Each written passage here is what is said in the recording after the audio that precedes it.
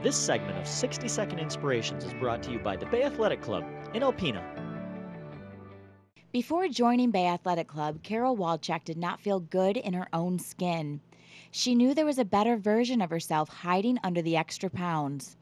She was active around her house and walked her dogs, but it was not enough to stay fit. When Karol was invited to join Bay Athletic Club's Thinner Winter weight loss competition with a team of friends, she discovered a place where she felt comfortable and supported. That was the first step.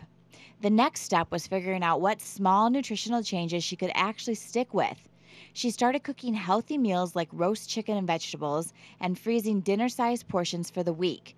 She found that routine easy to manage.